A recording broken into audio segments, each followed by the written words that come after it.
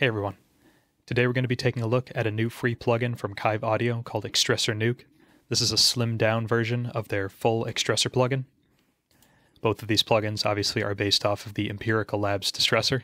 One thing you have to keep in mind is that with the full version Xtressor, you're able to change the ratio and a bunch of other controls, but on Xtressor Nuke you are limited to a brick wall limiting style where you're unable to change the compression ratio and it's infinity to 1 and works as a limiter.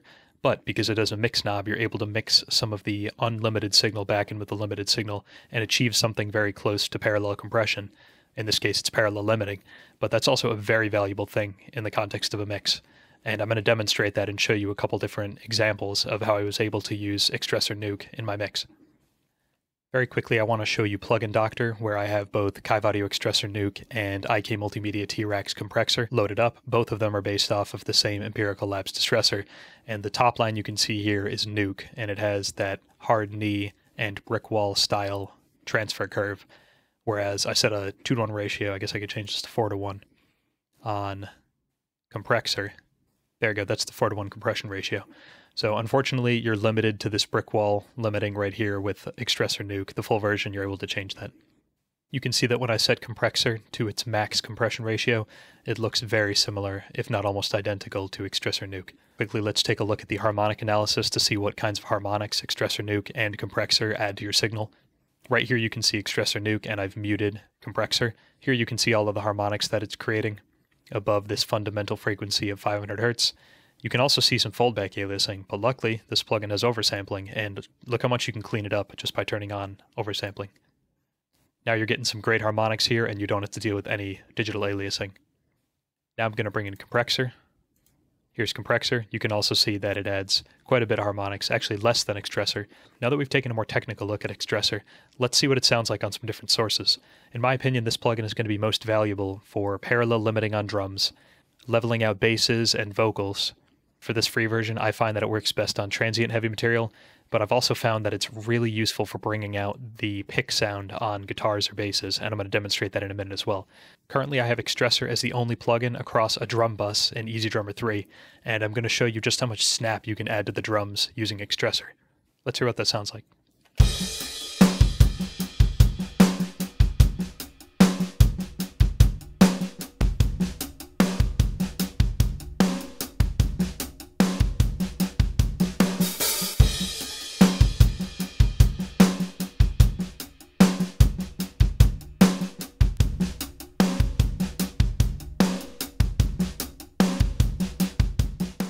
Right off the bat, that sounds great.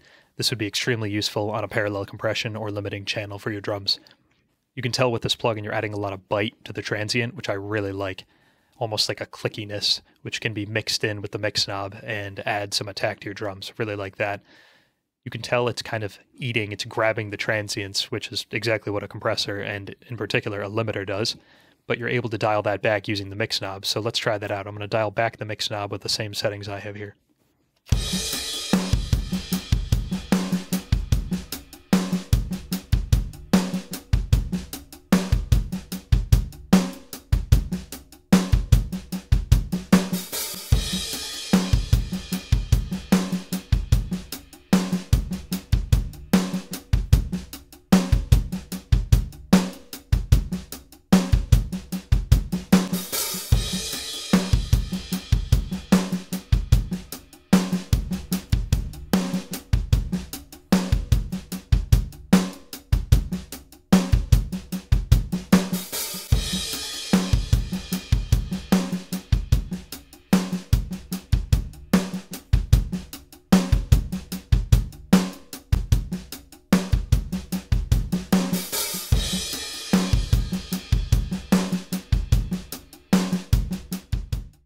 I find that the normal release works best in my opinion in this context, but with the fast release, you're not going to extend the sustain of the snare as much, so that could be very useful.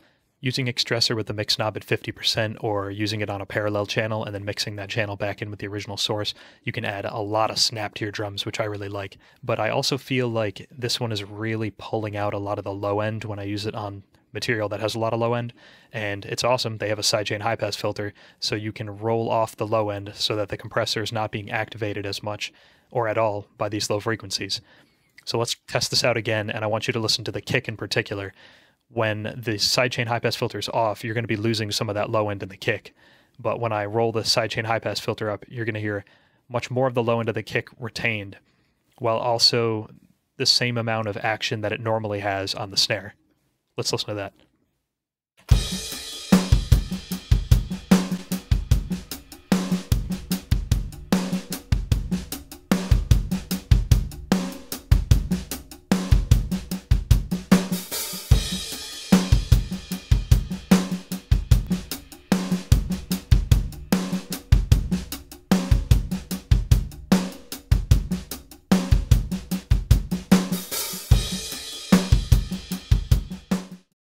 The next scenario where I found Xtressor to be very useful is bringing out the pick sound on a picked bass guitar. I think this is a pretty good bass tone, but I also think it's lacking a little bit of attack that would help it sit better in the mix and cut through the mix in particular. So let's hear what this sounds like on a picked bass guitar. I'm going to start with it off, and then I'll turn it on.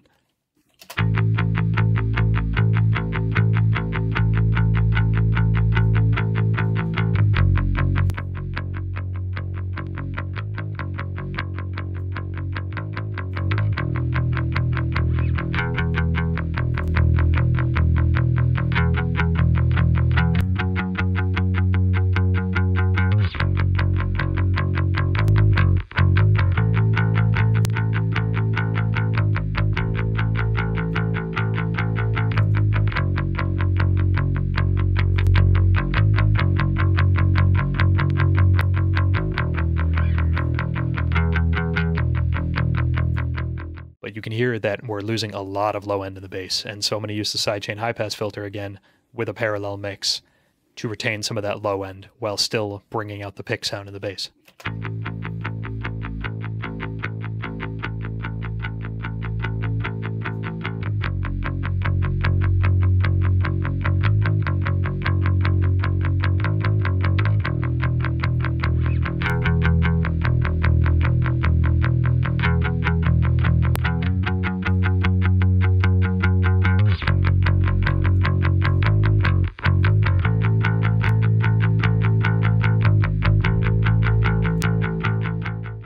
Hopefully you could hear you get a little bit more attack on that pick, exactly what I wanted. Now I'll toggle Xtressor on and off on the bass in the context of the whole mix.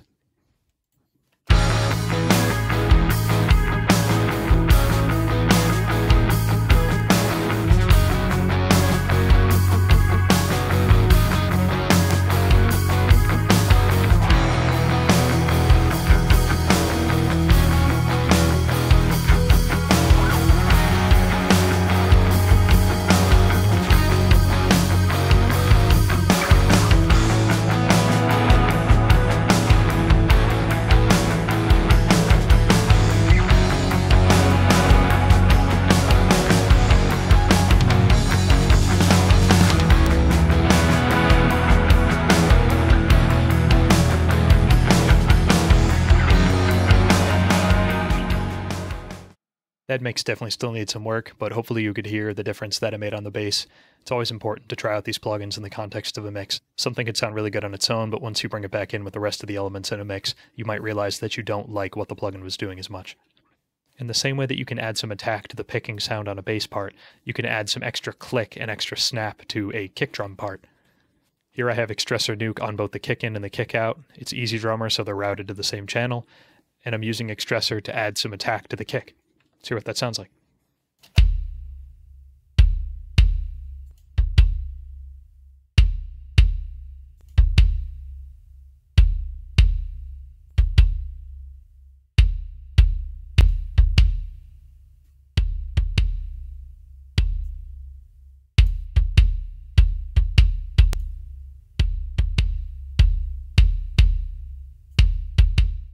Again, I'm using the sidechain high-pass filter to keep some of the low end of the kick while bringing out the attack in the mid-range a little bit more.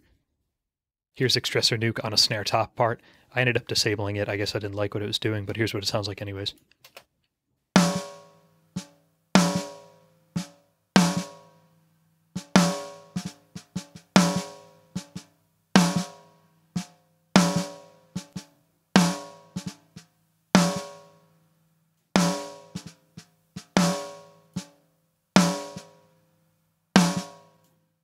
I probably didn't end up using it on the snare top because I have a dedicated drum compression channel. I have this channel labeled Drum Slam, and it's where I normally use PSP Micro Comp with the heavy drum kit setting to add a lot of movement to the drums. As you'll hear, it brings out the attack of the kick and the snare a lot and kind of ducks the cymbals and the hi-hats when the kick and the snare are hitting, and I have it mixed in very low, minus 16 dB. And you'll hear this adds like a lot of life and breath to the drums. I really like using it for that. I also tried out Xtressor Nuke, and I had slightly different EQs, but I'll turn on both plugins, both the compressor and the EQ, when putting them side by side. Here's what this channel normally sounds like with PSP Micro Comp.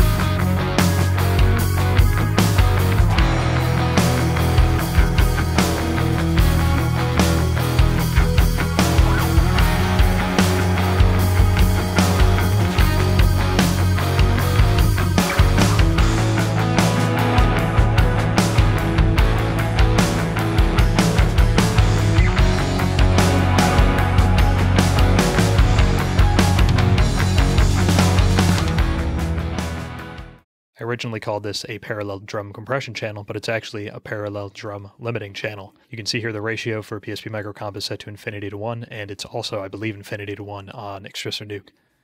Limiting is basically extremely high ratio compression, so when you mix it in on a parallel channel, it acts like compression, but technically this is parallel limiting. Now for a shift from using Xtressor in the context of an alternative rock mix, I now have a chill, kind of ambient song here, and I'm using Xtressor on a bass patch and on the drums. This bass sound isn't a standard bass guitar, it's more like a vocal, a low droning vocal with a very full low end, and it also has some kind of fluctuations throughout it where certain parts are a lot louder than others. It's not a very cohesive sound, it's a very airy sound, which is nice, but I wanted to kind of lock it and fit it in the mix better, so I'm using Xtressor to kind of glue it and level it. You'll hear that it makes quite a big difference on this vocal bass part. I'll play it with the full mix to start, and then I'll solo it on its own so you can hear what it's doing.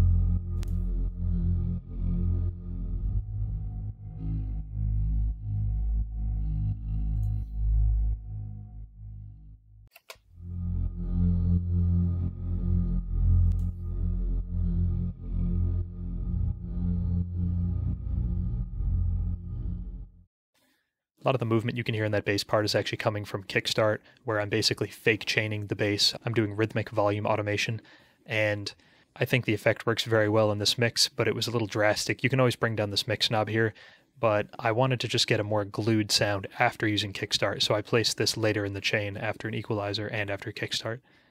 And I think that Nuke works really well in this context.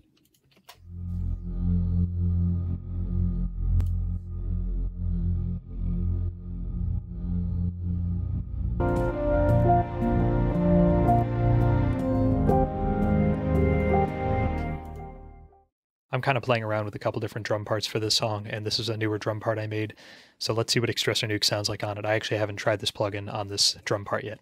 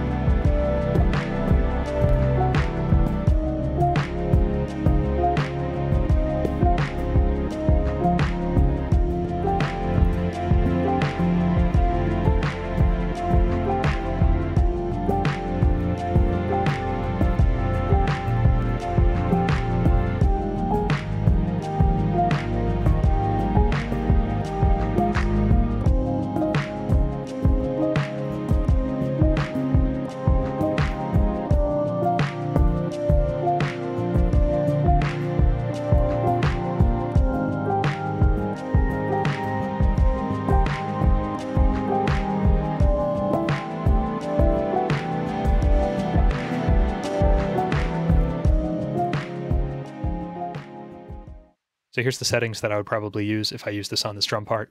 Probably a 50 to 60% mix, normal or fast release, sidechain high-pass filter around 150 Hz to keep some of the low end in the original part. Okay, that's about it for this look at Kiive Audio Xtressor Nuke. Even though I already have a full Distressor plugin, I think I actually will keep and use Xtressor Nuke. It's super simple, very straightforward, and easy to slap on and get a good sound with, so I like that a lot. I'm yet to really compare this to the other Distressor I showed you, T-Rack's Compressor. If you'd be interested in something like that, please leave it in the comments. Let me know if you want to see a comparison. That'd be interesting to do. But in general, I think this is definitely a plugin that you should try out, regardless of if you intend on keeping it or not. If you're all about free plugins, this is a must-have. It sounds great. It adds a lot of nice harmonic saturation. Oversampling option removes the aliasing. Sidechain high-pass filter makes it more versatile. Mix knob makes it more versatile. Overall, very good sound. Adds a lot of snap to drums. I'm kind of late to the party in terms of using Distressor plugins, but this is something that I'm definitely going to be using in the future. Thanks a ton for watching. I hope you enjoyed this video. I'll leave a link to this plugin in the description, and have a good day.